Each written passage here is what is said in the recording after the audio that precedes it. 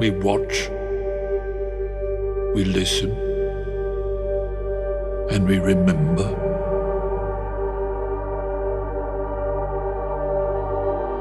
The past is already written. The ink is dry.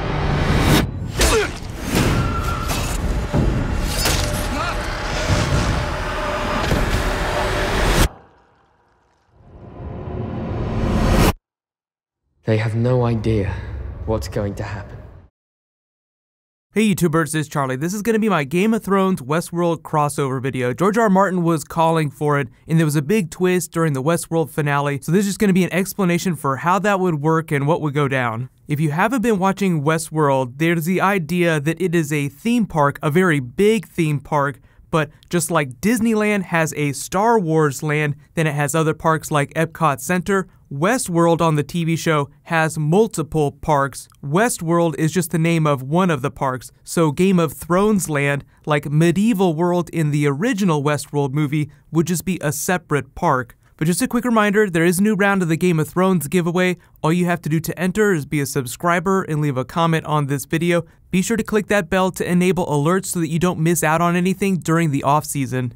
So there are a couple complications to doing a Game of Thrones Westworld crossover because Westworld is a story all about hosts achieving consciousness. The robots become self-aware, then they rebel. So there are really two types of stories that you could do with a Game of Thrones Westworld crossover. One, it could be a story about how all these characters in Season 8, after they finally defeat the White Walkers and end the threat of a second long night, wake up to the fact that they're really robots on a loop, break it, and then break out of the park. So when we think about the world of Game of Thrones, Planetos is kind of like the unofficial name for it. You'd have to localize it to a certain part of the world of Game of Thrones. So it'd have to just take place in Westeros. The only real way around that to do like an entirely self-contained Game of Thrones Westworld type story would be to have it set on Mars. There was a lot of theories during Westworld this season that it might be set on Mars because the park itself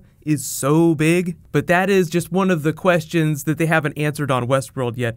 So the other big problem, number two, is that how you would address the changing time periods on Game of Thrones, because A Song of Ice and Fire is this big saga that goes all the way back thousands of years into the history of the world of Planetos. So the way they deal with this on Westworld is that they change people's narratives all the time. The hosts have like a set loop that they're on. They have certain responses that they're programmed to give people based on input that they get. Like if you walk up and say hello, they're programmed to greet you. If you do something that tries to throw them off their loop, they have some defense mechanisms built into their programming that keeps them from glitching out. Now, obviously, the Westworld TV show is all about them breaking that loop. But if we're going to do Game of Thrones and we have like Daenerys, we have Jon Snow hosts, let's assume they don't break their loop.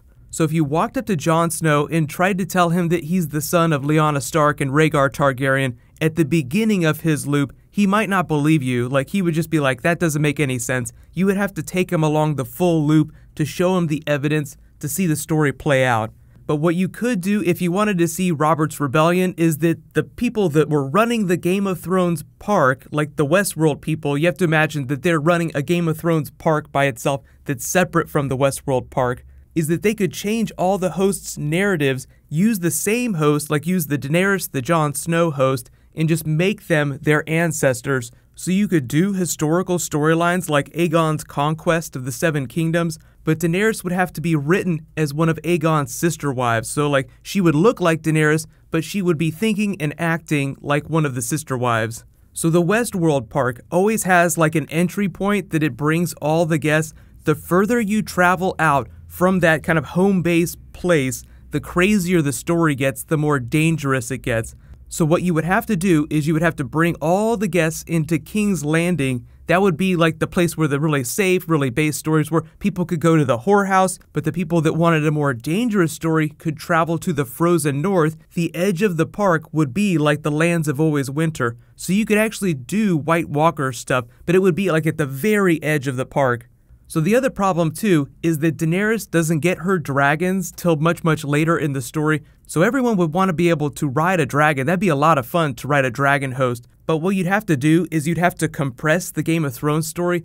So imagine Game of Thrones Season 1 when Ned Stark brings his family to King's Landing. You have all those characters all near the same place. You'd have to bring Daenerys to, say, like Dragonstone at that same time, when really at that point in the story, she hasn't hatched her dragons yet, she still hasn't got married to Khal Drogo, so you'd have to shoehorn in a lot of plot to a relatively small amount of time just to make it all work together. But that way you could have Daenerys strafe King's Landing every once in a while, but for the most part the hosts are designed to be on a one-day loop, so you really only get as much as you can do in one day of story, which means that you'd have to be really picky about the one day that you do. Like you could do the day of Blackwater so that Stannis attacks, Tyrion unleashes the wildfire, like there's this big battle, you have to defend the Red Keep, but elsewhere up in the Riverlands, you'd have to do War of the Five Kings stuff. If you were to travel to Harrenhal, you could do Tourney of Harrenhal with Rhaegar Targaryen, Lyanna Stark, Knight of the Laughing Tree, but it would really require you to compress all those events that in the story of A Song of Ice and Fire are happening during very different time periods. But in the park that is Game of Thrones land inside Westworld, it would all be happening at the same time. It's just that geographically, they would be very far apart so that they wouldn't overlap that much. But travel in Westworld is done via train, so they'd have to find a way around that in Game of Thrones land. Like horses only move so fast. So people always joke about Littlefinger's mass rapid transit system, like he gets all the way from the Vale up to the north super quickly. Varys is able to travel very quickly. So the only way to travel extremely fast would be on Dragonback. So that would also require some shoehorning because there are only 3 dragons and they'd have to start their loop at one specific place like at Dragonstone. But you guys can let me know, how would you want them to do a Game of Thrones land inside the world of Westworld? They would definitely have to make the world smaller, and if they did it as a direct crossover, like if at the end of Westworld they just go into a different room and you see like a Daenerys looking host and you're like, oh my god, there is a Game of Thrones land. It would have to be a setup like the samurai world on Westworld where they're just testing it out, they haven't opened it to the public yet. So you'd have to imagine that a lot of the Game of Thrones story that we've seen is just the host. Like it would be the Westworld people just testing out that park before they open it to the public. Because then you get like all the regular people coming in trying to throw hosts off their loop. Like people trying to get help from Ned Stark, pull him off his loop. Maybe he doesn't get beheaded. But there's always some big twist, someone with a secret agenda at the top, like the Delos Corporation, the people that actually own the park. Then you have the Robert Ford character that has his own agenda who's trying to free the hosts, allow them to attain consciousness. So you'd have to find a way to write in George R.R. Martin himself to the story where he's trying to free all of these Game of Thrones hosts. So in the Game of Thrones land scenario, George R.R. Martin is the Robert Ford character being pushed out by the Delos Corporation, which would be like the HBO executives in this case. Because the fun thing about the Westworld TV show is that it's also kind of a metaphor about making television. Like you try to make this narrative, but you have all these executive external forces trying to make money off the show while you, the creator, are just trying to tell this amazing story. So that's why you have to appreciate HBO in real life with this Westworld TV show, because they're so cool with being satirized in that way. I think they don't mind as long as it's really good television. Like they really just want a hit show that everybody wants to see.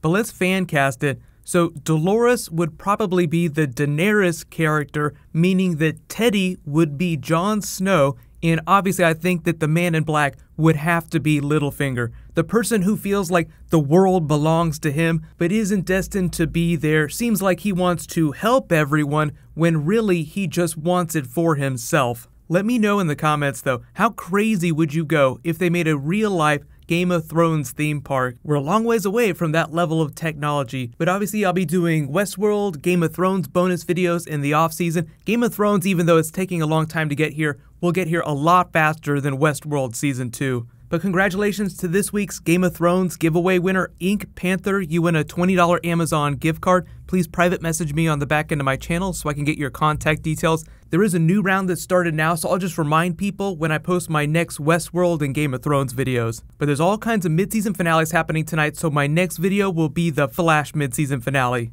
While you guys wait for that to post, you can click here for my Westworld finale video with a little bit about Season 2, and you can click here for my breakdown of that Game of Thrones teaser they just dropped. Thank you so much for watching. Everybody, let's high five. I'll see you guys tonight.